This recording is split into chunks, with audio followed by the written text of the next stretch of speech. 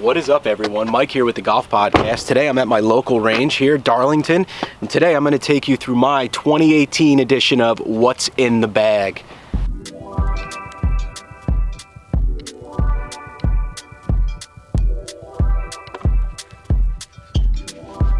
So of course, as you saw from previous vlogs, we went through huge changes this year equipment-wise, from the clubs to the bag, and especially the things that we have in the bag. So let's get out there and I'll walk you through it.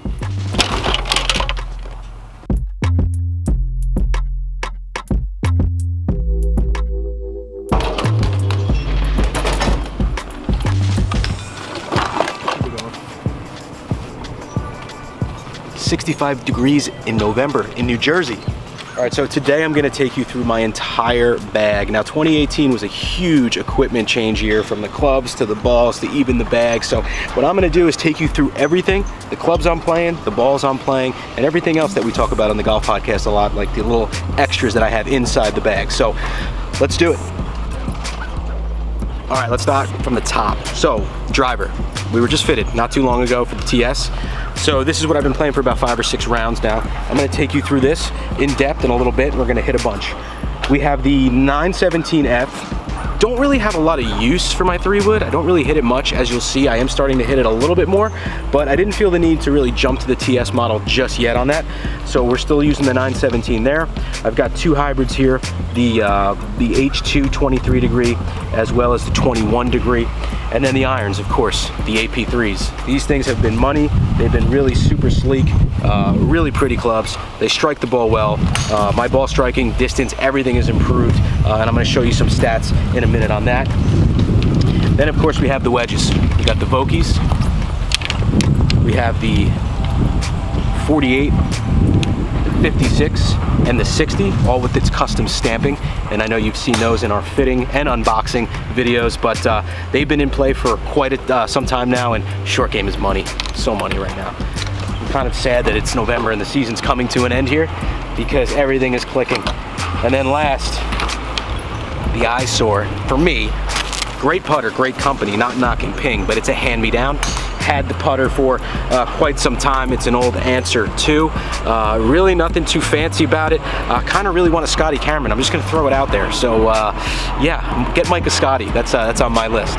All right, so let's take a couple of cuts. First, we're gonna start with the TS driver. A lot of you have been asking, where's the Bumblebee setup?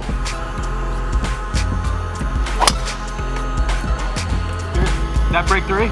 115, 3600 spin, 285 carry, 310 total. Give me the Bumblebee setup. It's still here. I still have it, but I'm not playing it right now. Great club, and I'm not giving it up. Great thing about this driver, and I've noticed from my shot scope dashboard, as you can see, I'm hitting more fairways. Percentage has gone up dramatically as a result of making the switch to the TS, but distance was the big thing for me. Keeping the ball a little further into the fairway. A lot of my pushes are right. Been a huge thing, but distance. I have a bunch of over 300-yard drives. I did not see that with my previous driver before switching to Titleist. So let's take a few.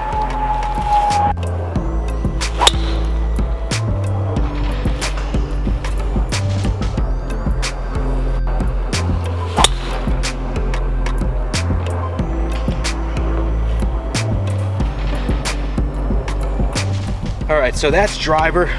I trust it a lot. I use it a lot. But I want to talk about the 3-wood, because this is a club, like I said, I normally never played. I'd always have trouble topping this, not trusting it at all, leaving it in the bag. In fact, last season, I even took my 3-wood out and replaced it with another hybrid. But ever since getting fitted for this, I love it, and I do rely on it. I use it a lot more often.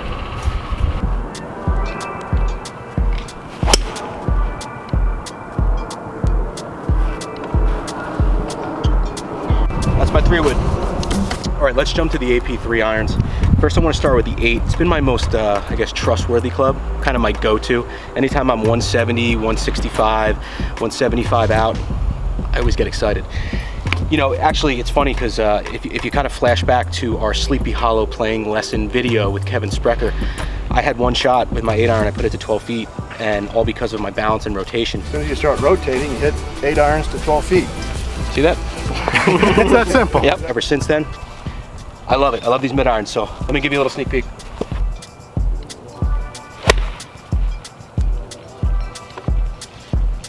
Nice.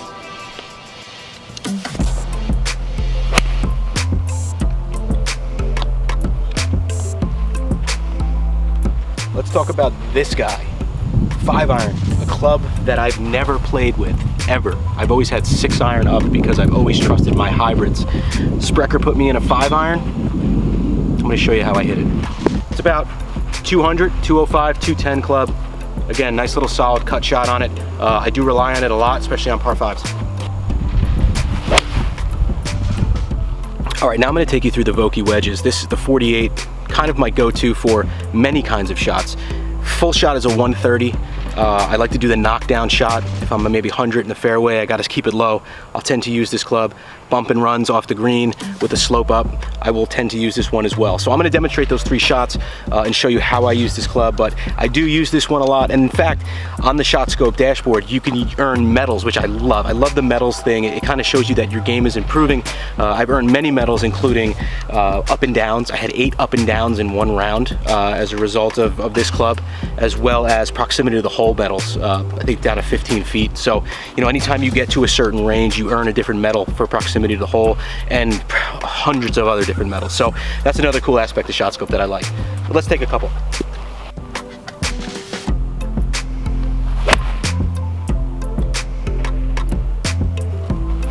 This is the 100-yard knockdown.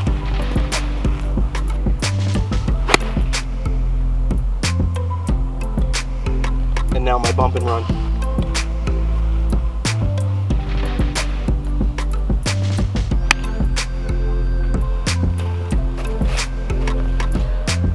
My Vokeys.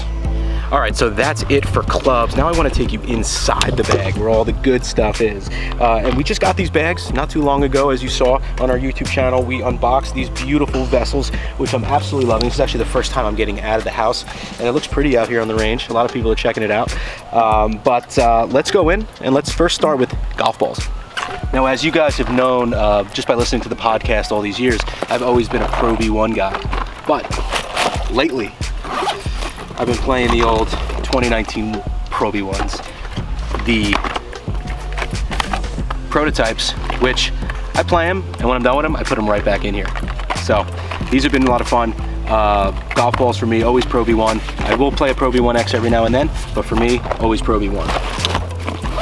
All right, probably the most important thing, and I never leave the house without it before I go play around the golf, in this trusty little magnet pocket, is my Shot Scope V2. The Shot Scope V2 is something I've been playing with for about 10 rounds now. I absolutely love it. We talk about it all the time on the golf podcast in our stats segment because it's important to identify the holes in your game, areas that you need to improve. Maybe you need to get fitted. You don't know these things until you actually figure out where your holes in your game are. Plus, it's a GPS watch. Keeps your stats, keeps your score. It's awesome. I even include an extra battery pack. I plug it in after a round, plug it in overnight. This way, throw the bag in the car. I know my Shot Scope is charged. The course I'm playing is usually loaded up because it's all Bluetooth, and we're ready to go. Okay, a lot of you ask, what do you do for nourishment on the course? You know, most of you know me as an egg whites guy. I'll eat that before the round, but while I'm out there, I always go Quest Bar. I always have a few in there. This isn't a paid endorsement. I just love these things. So, Quest Bar for me. And then now that we're trickling into the cold season, there's still plenty of golf left despite it being cold. I always throw in a Golficity hat, snow hat, something to cover the ears, and I'm pretty much all set. I haven't thrown the rain gloves or anything in there yet, but I do have them. It's just a matter of me stuffing them in here. But for now, this is my setup, and yeah, nice and light and easy. All right, so that is it for my 2018 edition of What's in the Bag. Probably gonna change next year. Don't know what's coming out and what we're gonna be fitted for, but this is it for now. I am absolutely loving everything in here. Couldn't be more happier or more confident with the clubs that I have. So quickly, just post a comment here below in this video. Let me know what your setup is or what setup you would like to have.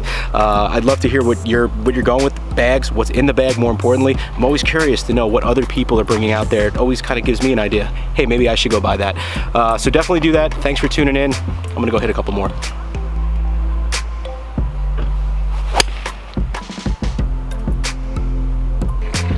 Now I just want to go out there and play.